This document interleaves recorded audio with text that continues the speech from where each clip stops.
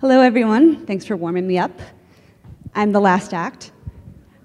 Today, my name is Jess Klein. My day job, I'm the creative lead of the Mozilla Open Badges project. But what I'm here to talk to you today about is something that is a side project that I've been working on nights and weekends.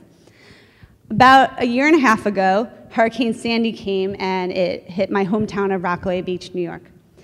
Hurricane Sandy was the superstorm, and it was the deadliest storm of 2012 and was the second most costly storm in US history. The night of the storm, I had lost contact with my parents, and like everyone else, I was freaking out. And I went to Twitter, like I always do, and I tried to reach anybody I could who could give me any thoughts about the whereabouts of my parents. Here I contacted Phil Goldfeder, who's our local assemblyman, thinking he might go to my parents' door or something.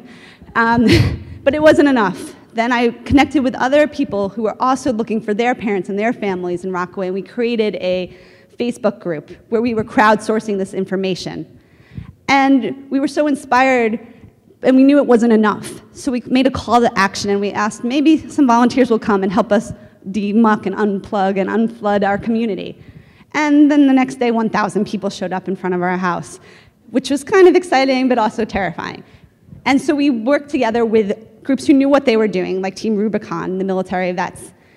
And immediately we had this problem. We couldn't figure out how to matchmake people who had skills with the problems that needed to be solved.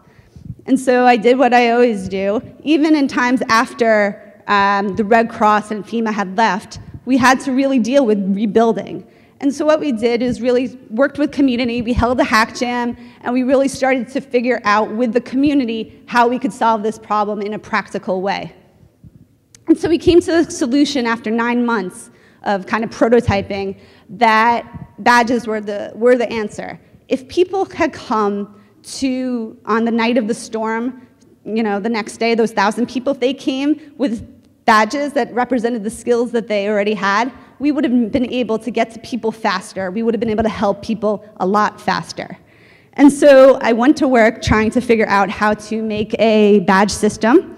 And what I quickly realized is that our current method for sort of disseminating badges really made no sense, because we were doing it by an email claim code, which during an emergency was ridiculous. People had no access to their phones, they lost their battery life very fast, so I had to create SMS badges. And the way we did this is really starting to rethink the entire user flow. SMS badges made sense because you don't have to use too much bandwidth for yourself and your computer.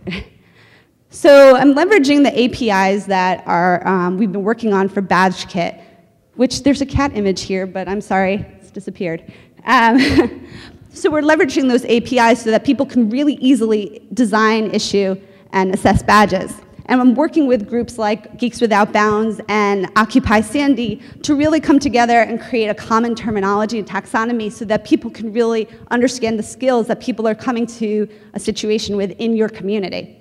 But we're not building the whole system. We're just building badges on top of existing systems so that if you had the WordPress site or you had a dashboard where people were trying to organize information, that's great. You don't have to build something new as a grassroots organization. You could just add on the data of the individual skill sets so you can do that matchmaking.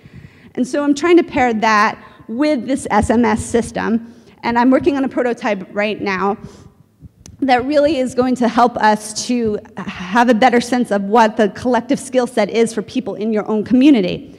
That combined with the fact that you can push your badges to your backpack and eventually export that information in a way that makes sense in low fidelity ways. So you don't necessarily need an internet connection. You can show people in real time, here's my badge, here's my skill, this is who I am. I'm working right now with NYC Prepared to create badges that NYC Prepared to prototype this. And when I say prototype, it's going to be prototyping with a pretty large city, but we still have a lot of people who are volunteering. And it's not something that's unique to New York. This is something that happens everywhere. And I kind of feel like anybody who has a community or has a mentorship program can really use this sort of matchmaking system so that you can really respond to the challenge. And I challenge you to think about, how are you going to hack your community? I'm hacking mine with badges. And you can learn more about my project by going to this website that I created just for DML called aidbadges.org. I guess you could say I'm releasing it. Thanks for listening. I'm over.